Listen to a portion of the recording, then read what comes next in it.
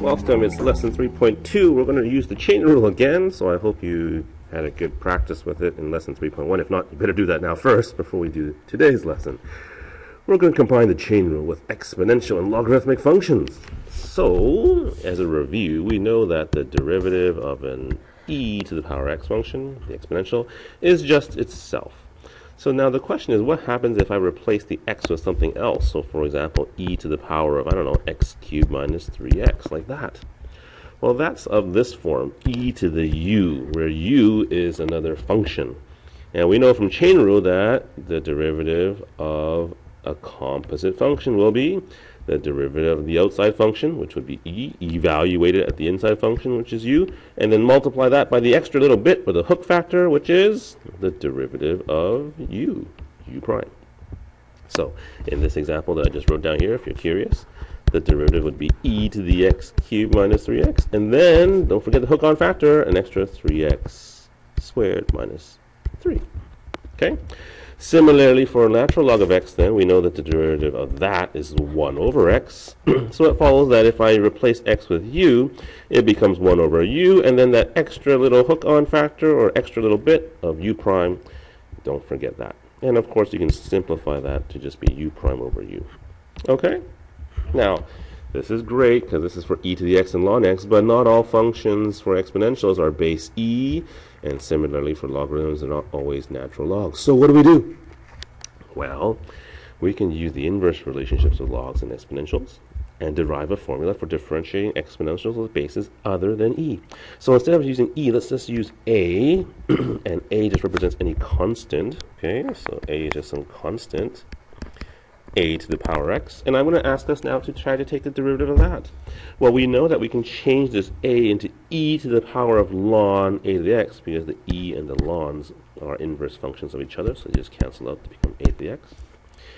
We also know that by the log properties, whenever I have an exponent, I can bring it down to the front, and that's why in line 2 here, after the log property, we have now e to the power x ln a.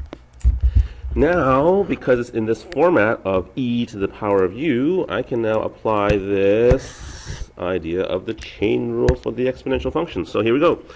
The derivative of the exponential function is just, it's itself, x ln a. And then don't forget the extra little bit, and that extra little bit is the derivative of x ln a. X is the variable, ln a is a constant, so a variable times a constant, the derivative of that must be, that's right, just the constant. An extra ln a. Now, so what? Well, let's go backwards now. So same log property in reverse. So this e to the x ln a reversed is actually equal to that, e to the power of ln a to the power of x. Okay? And I'm going to copy the ln a. And then, don't forget, we have e to the power of ln ax is the same thing as just, a to the x. So we end up here with a to the x times ln a. Done. So therefore, the derivative of a to the x equals to itself, a to the x times ln a. And the chain rule form once again, a to the u prime, but an extra factor of ln a. And note, you don't need to write this down, but if I change the a to an e, so I get e to the x equals to e to the x ln e. What's ln e again? That's 1, so we're still okay. So when I take the derivative using this formula and I replace a with e, it still makes sense. And then using the change of base formula for logarithms, so log base ax equals to ln x over log ln a, we can derive a formula for differentiating logs with bases other than e as well. So notice I've made that change. Log base ax is the same thing as ln x over ln a. We can now know that ln a is just a constant, so we can take it out. And I ask you just to take the derivative of ln x. We know that that's just going to be 1 over x. And therefore, that's the derivative of log base ax. So once again, you have this extra factor of ln a. Okay, it's just an extra factor. So here we go.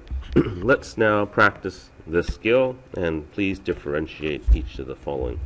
Oh, here we go. Number 1, e to the power x. So the derivative of e to the power of something is just itself. And because this is a function within a function, we have to use chain rule, which is the derivative of the inside function, which is 2x plus 3.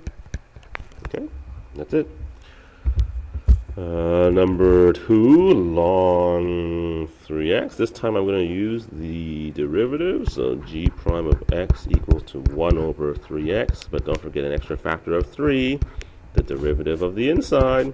And that just simplifies to 3 over 3x, or just 1 over x. Okay?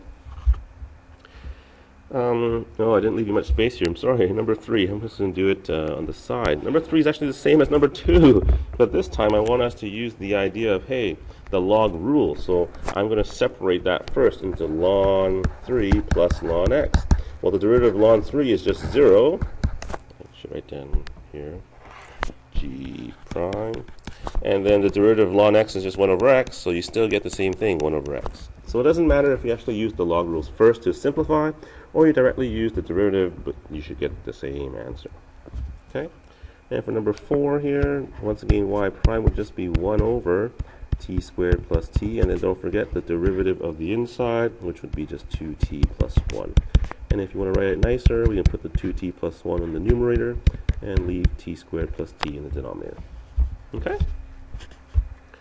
Alright, number 5. Well, this seems to combine product rule. Another chance for me to sing the song. A prime B, right? So here we go. A prime, which is 1 times B, plus B prime, which is 1 over x, A. And that just simplifies to ln x plus 1. Done! Isn't the song beautiful? Yes, yes, yes. Alright, and how about number 6 here? We've got this one now, e once again, so the derivative of an exponential is just itself. And then don't forget to find the derivative of the inside function. Be careful here, that's the same thing as negative 3t to the negative 1. Write it in power form first, then take its derivative, so negative 3 times 1 is positive 3. Reduce the exponent by 1, so there you go, there's your answer. Okay. And notice number 7 is no longer e, it is a, right? So note once again, remember the derivative of a to the power x is just, yes, a to the power x with an extra factor of ln a. So do not forget that. So here we go. F prime of v is 3 to the power of root v. That's the a to the power x part, right? Yeah. Oh, wait. Don't forget, chain rule. So we have to take the derivative of square root of v. Note, I think the square root of v is just v to the 1/2, so if I take its derivative, I bring the exponent down. Whoops. I bring the, what's going on? I bring the exponent down, and then I reduce the exponent by 1/2. And then because this is 3 to the power, remember this extra factor of ln a, I have to now write down ln of 3. Now your derivative is complete. Okay? Alright, turn the page. Before we do some more derivatives here, I'd like to just quickly look at example number 8. I want you to graph out the natural log of absolute value of x. Okay, so remember the natural log function is just this. Right, that's y equals to natural log of x. How would the absolute value of that work? Well, remember, I'm actually looking at just the absolute value of the x part. So this is taking all these negative x values, making them positive, and taking those positive y values and copying it on the other side. So this is like taking the mirror image and reflecting it as a copy on the other side. So here we go. This and this together combine to have y equals to natural log of the absolute value of x. Okay? And it says for the right half of the graph, that's the one over here, right half, the absolute value has no effect. It's the same thing. But the question is, what happens to the other half, the left side, when x is less than 0? So I want you to think about some slopes, it says. Plot some slopes and think about it. So if I were to plot the slopes, think about what happens to the slope here. Slope, slope, slope, slope, slope. If you think about it, these values of x are negative. But what you should see, hopefully, is that this is equal to 1 over x. Okay? Which means that when differentiating the natural log function, ln of the absolute value of x and the ln of the absolute value of u, we can really just ignore the absolute value because the derivative is still the same. Yes, the domain of the function may change, but the derivative does not. Okay? So if you look at these points here, look, this is like a 45-degree line that's negative, so 1 over negative 1. This looks like negative 2, and so on. All right? So looking at number 9 here, if I ask you to find the derivative here, y is my variable. Really, it's the same thing as 1 over 5 minus 2y cubed, then multiplied by the derivative of the inside, which is negative 6y squared. It's really the same thing as before, so don't worry about that absolute value sign. Okay? The last 2 examples here. When possible, please, especially when you have ugly functions like this, like imagine doing, seriously, imagine doing this using ln. 1 over blah blah blah blah blah, and then chain rule using quotient rule with product rule together. Oh my goodness, you're going to need like a page and a half. So you can do that as an exercise, but I will not suggest that to you. Like example number 2. Do you remember example number 2? Yeah, or 3 I should say over here, number 3. You see how I used log rules first and you got the same answer? Well, I would use log rules first here. Please use log rules to actually expand this out. So how do we do this? I see a ln of the x. I also see plus ln of root 2x plus 1, and then minus ln of x squared plus 1. Do you see that? Now, if you wanted to write this middle term a little bit nicer, you can, because that square root is the same thing as 1/2. Okay, and if you wanted to actually write that nicer too, because that 1/2 as an exponent can be, that's right, brought down to the front. I prefer if you write it like this.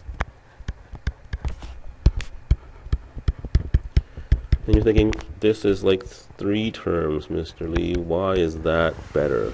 Well, it's better because it's easier to take these derivatives. Because now, if I do these individually, the derivative of ln x is just 1 over x. That 1/2 is a constant I ignore. What's the derivative of ln of 2x plus 1? That's right, 1 over 2x plus 1. But, that's right, but don't forget the derivative of the inside. And finally, this is the same thing, 1 over x squared plus 2, but don't forget the derivative inside, 2x. Okay? And then we can just tidy this up if you want.